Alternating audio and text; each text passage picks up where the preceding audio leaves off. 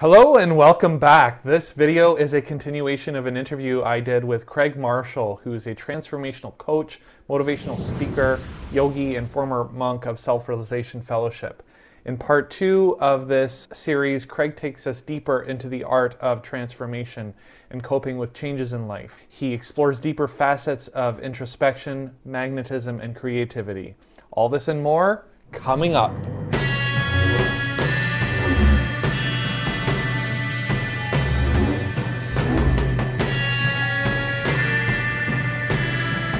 When I have conversations with people, you talk about transitions, I start off asking this question, which is the most intriguing thing of all, I think.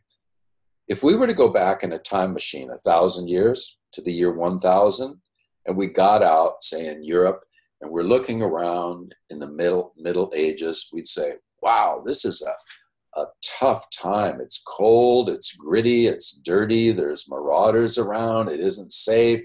They don't have much technology or methodology, and they're just sort of banging around in life, you know? And we would ask ourselves, how did these people make it through the week? You know, this was a challenging time. Well, okay, suppose we got back in our time machine and we went ahead 1,000 years to the year 3000. We got out and we're talking to those people and we're looking back at our time around the year 2000. I think we would say, look at those people. They were so stressed and fragmented and chasing around and just perpetual stress in their lives. It's so unnatural. How in the world did those people make it through the week? Don't you think we would say that? Yeah, absolutely. And so if that's the case, and I think it's pretty obvious, what would be, and this is the bingo question, what would be the next learning that mankind will master that will allow it to work more in tune with the laws of life and get more dynamic results with less effort? So there's a cool factor, you know, there's a mastery to it instead of grinding and banging around and just letting life be a slog where you're looking forward to happy hour or thank God it's Friday, you know? And so I think understanding these laws of magnetism and creativity are so exciting now because I'm living a completely different life than I was even 5 years ago. Can you imagine? And of course, I learned a lot in the ashram. I learned about Indian thought and meditation, and I was living a life of service, and it was very supportive on many, many levels. But still, I was making that effort because I was too immature. I wasn't really ready to approach mastery. And not that I'm in any shape or form a master, but I am heading in that direction. And I don't know whether it's just age. I don't know whether there's a pain quota that you reach. You go, I've had enough. I'm up to here. It's like, you know, I'm willing to try something different. And so, you know, I think we all have visions. Even companies have visions. And I remember once reading about this Nordstrom department store, and their mission statement was to give people the most compelling shopping experience possible. Isn't that something? And like this chain pharmacy, CVS, that just bought out Aetna a few weeks ago. It's this huge, huge company now. And their mission statement was to be the easiest retail pharmacy for people to use. That's a bold statement, the easiest retail pharmacy. And even Amazon, you know, Amazon existed for, you know, what, 15 or 20 years without making a profit. They were just building and building and building and putting all their money back into their developing infrastructure. And their goal all along, their primary purpose, was to be the Earth's most customer-centric company. Wow. I mean, these are wild ideas, aren't they? And so to what degree they're able to pull this off, you know, is another question. But in our personal lives, I think having that clarity, those marching orders, what am I all about? What is my primary driver? What gets me up in the morning is so really, really important to be conscious of. Because I don't know if you've ever heard it said, Joey, but I heard this many, many years ago, and they said, you are the average of the 5 people that you're around the most. And when I heard that, I thought about it for just a minute. And my next thought was, I need to swap out a couple of people. And it was true. Yeah, we probably all do. I think so, because this goes back to what Jack Welch was doing, of cutting that 10% off from the bottom every year. I think that we are around some people. I wouldn't call them energy suckers, that's a pretty judgmental thing, but yet we're just not in tune with them the way we used to be.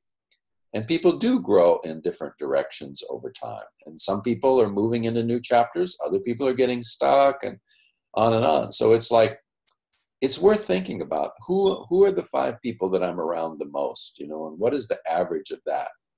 And I know that this New Year's Eve, a couple of months ago in January, my wife and I spent several hours doing an appreciation list of what we really were grateful for during the preceding year of 2017. And when you do something like that, it's like a shocking experience, because you realize we accomplished so much. We have so much to be grateful for that we're taking for granted. So I started listing these things down. We started categorizing these things. And one of the things that popped up was our friendships. So we started categorizing our friendships. Well, who are we around? Some people, just because of geography, we live closer, so what are the groups that you have? Are they your golf buddies, or your drinking buddies, or your old school buddies, or, these different environments? And again, this is not a judgment. There's no right or wrong with this. It's about influence, and our time is limited. So who do we want to be around? And that goes back to the question of why, why am I living my life? And if I have certain goals, then certain people are going to support those goals more than others, and I can help them, right? So there's an interaction. So in this new year of 2018, we set some goals because we wanted to be around more conscious people. So we started to make a list. And again, this is not judgmental. This is just a feel thing, of like, who do you want to be around and why? So we made this list, and we started calling those people and connecting with them. And it's like a spiral now. It's just magic, because we ended up making New Year's resolutions that had to do with our relationships, career, of course, financial goals, and personal development. And so that's why things are speeding up so fast for us now, is because we're really working all of these. It's like, it's not an effort, but it's like we're thoughtful about these things. Right. No, that's amazing. Thanks for sharing that, Craig. I also wanted to talk to you a little bit about, so we talked about the value of introspection and really understanding your life purpose and working in harmony with it. We talked about the role of meditation and how that assists in maybe softening the ego. Could you talk a little bit more about one of the other obstacles, at least that I've struggled with, is fear. Okay. So fear of embracing the new and letting go of, our comfort zone, stepping out of our comfort zone. Most of the growth that I've had on a personal level has been when I've stepped out of my comfort zone. And can you talk a little bit more about the role of fear and how we can work with fear rather than against it? Well, that's another great question, Joey, because fear is sort of the sidekick of all heroes, and the way I see it is like, if you can imagine, there's a river, and on one side of the river is an old-fashioned medieval kind of walled city with these concentric circles of walls, right? Like in the medieval times. People built those cities for protection, right? So if you live within those walls, probably the marauders or the enemy isn't going to get you. You have a certain amount of safety because of the height and the strength of those walls, and you're you're set up with your weapons to protect yourself. However, the price to be paid for living in a walled city is that naturally there's going to be kind of a group think that develops, right? And so there's not going to be that learning and growing simply because there isn't that culture of expansion and interface with other cultures, right? So that's just the price you pay.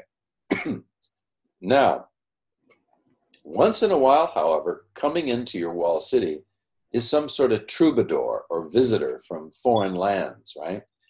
And they're telling you stories about other places and other people who are playing the game differently. And there's all sorts of opportunities, and it sounds romantic and adventurous. And it's like that's what the movies are all about, right? Is these far-flung experiences that are outside of the walls of our personal experience.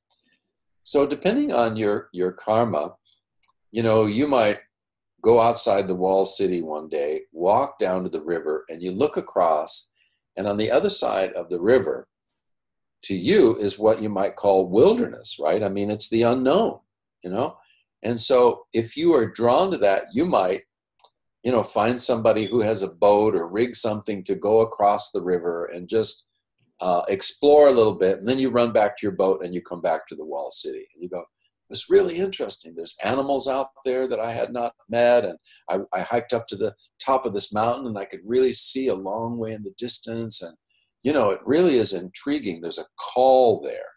And I think that's kind of like life, is that we came to do certain things in life and have certain experiences. And the question is, are you doing that? And it may be to stay in the walled city and you can be happy there and you can serve there and you can do a lot of valuable things inside that city. But if you're intrigued by something outside those walls, you're going to be conflicted. And I think that's the heroic journey that Joseph Campbell mapped out in all of his work. And his original book, I think, was published like in 1947, and it was called The Hero with a Thousand Faces. And he studied world mythology. And he came to understand that all these different cultures are basically telling their kids the same stories. Different characters, different scenarios, but fundamentally there is these archetypal stories which are core to the whole human species. And he mapped those out. And so he wrote these stepping stones. This is this step here. And most of the classic movies over the last 40 years have been made according to that matrix that Joseph Campbell spelled out. And the first step is that you have to leave the safety and security of the known. You have to leave the walled city. So like in The Lord of the Rings, the hobbits have to leave the safety and cushy little life of their shire, which was great. They're eating 6 times a day. They have this cozy little existence. They're smoking their little pipes and having their little fun. But certain ones, like Bilbo and Frodo, they're called, to leave and go out on this quest. And of course, then they're going to meet a guru or a guide. And then at a certain point, the guru is going to disappear. And you go through this transformation where you realize it's not just the blessing of your teacher, but within you, you have something besides the magic wand, which is going to get lost somewhere in the journey. And you find that you have within you this extra power, this intuitive inspiration, and you learn how to touch that. And that is basically you maturing into the hero rather than being the little person. And so that's the journey of life. It's archetypal. We all are dealing with it in different ways, in our career, in our relationship.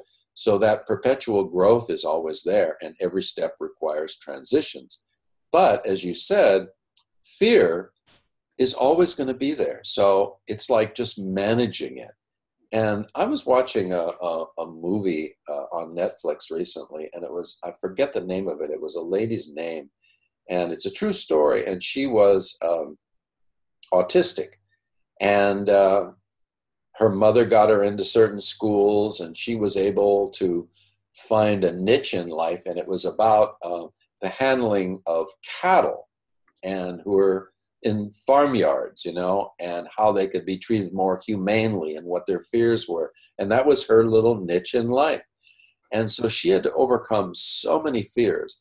And she said one time, because she saw in pictures, you know, she didn't understand certain cues in life, but she could see visual things. She said, whenever I'm challenged and I get scared, I just see it as a doorway that I can walk through. And when I walk through the door, everything's going to change. So whenever she would go into these panic attacks, you know, she would just visualize a door there. So silly little things like that allow us to like face those fears and move forward, because, you know, I know all about fear. When I was in the 3rd grade, I was afraid of the 4th grade. When I was in the 4th grade, I was afraid of the 5th grade. You know, you get involved in sports. You're never the best. There's always somebody better. You're afraid you don't have what it takes, you know, and it goes on and on and on. But corollary to fear is this concept I call circumstantial living. And most of us have lived like this most of our lives because this is the way everybody else plays the game, you know. But I'm getting out of that. I'm opting out of this. And the premise underneath circumstantial living is that if I accomplish X, Y, and Z, I'll be happy.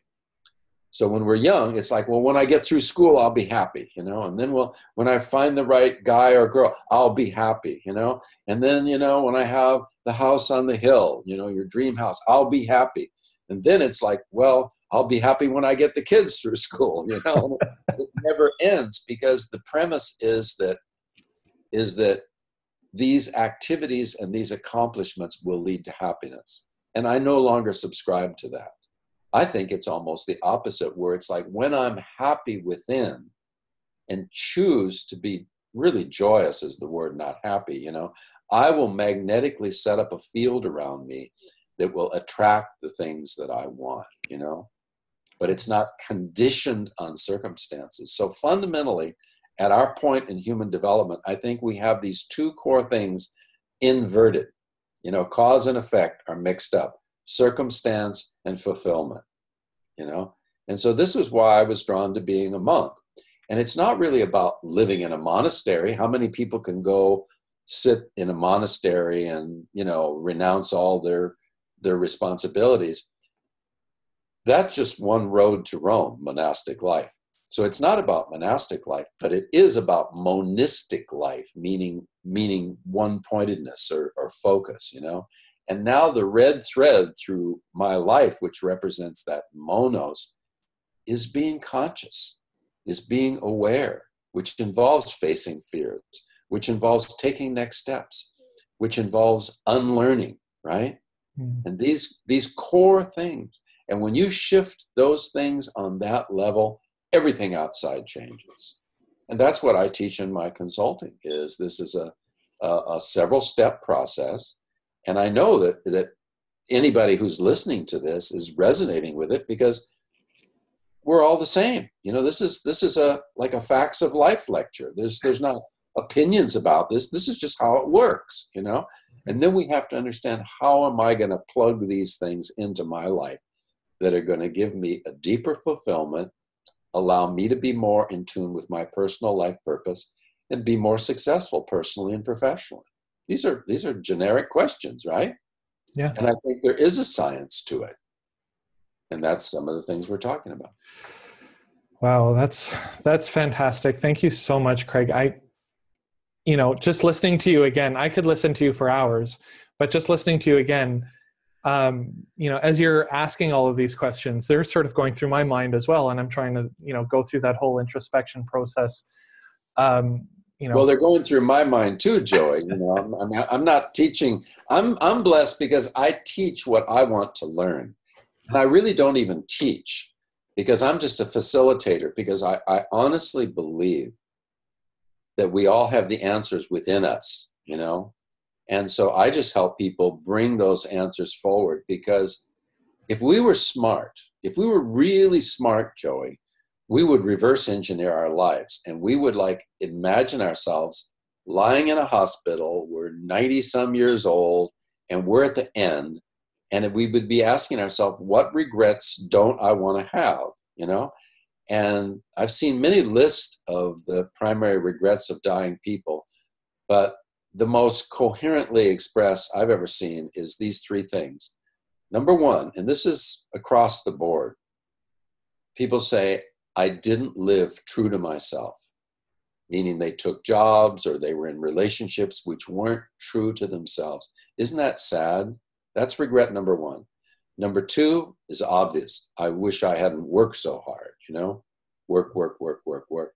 And number three is very curious because they say it like this: I wish I had let myself be happier. Not, I wish I had been happier. I wish I had let myself. I didn't allow myself to be happy. Isn't that wild? Wow. These are profound things. And I was thinking about all this stuff even when I was a kid, and that's why I became a monk. And I still think I'm more monistic than ever because I'm more focused on these core things and really lining up my thoughts, my feelings, my activities, my friendships, my whole way of life with these core things. And, you know, this probably isn't for kids. You know, you have to have a certain level of maturity and awareness to commit to this.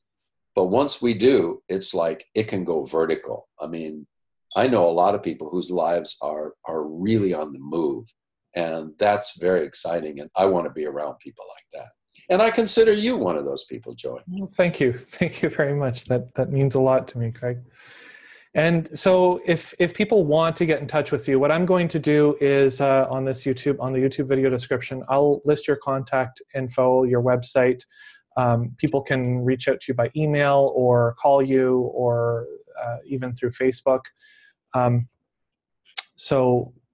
Sure. Yeah. I'm my consulting website is just craigmarshallconsulting.com, or they can even text me at 323-514-7034. And I'm happy to get back to people because I really have learned a lot. I'd like to share that. And I also learn from everybody I talk to too. So it really is a collaboration. And I'm very excited about what's going on in the world because, you know, as a lot of old institutions are kind of phasing out or dying, a lot of new things are being born these days, and it's extraordinary. And one of my recent ventures is something called Peace City. You can check it out on Facebook.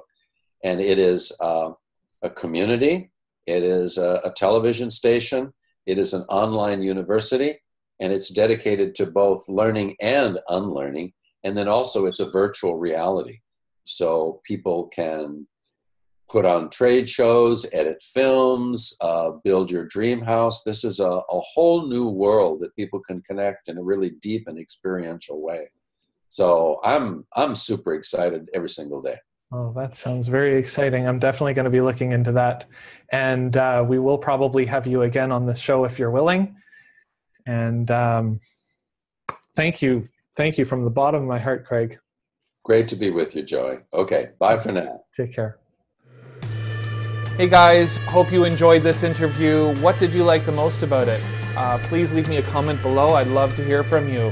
Also, do you want to hear more about when I create more videos like this? If so, please be sure to subscribe.